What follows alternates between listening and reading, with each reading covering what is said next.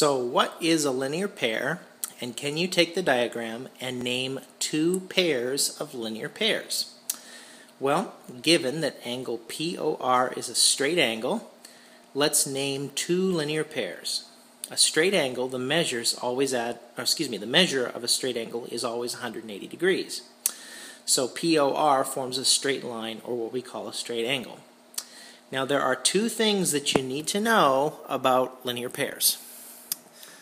And here are the two things. Linear pairs are adjacent, that means that they share a side, and their measures add up to 180. So they're not individually 180, but they add up to 180. So we go to the figure here, and I see that angle POT shares a side, ray OT, with angle ROT. And together those two angles add up to be the straight angle. So one linear pair would be angle POT along with ROT. That would be a linear pair.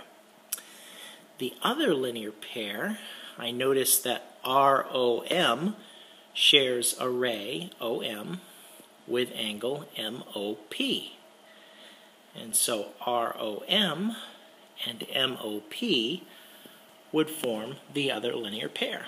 And so from this diagram, the two linear pairs are angle POT, pot and rot, and the other linear pair is ROM and MOP.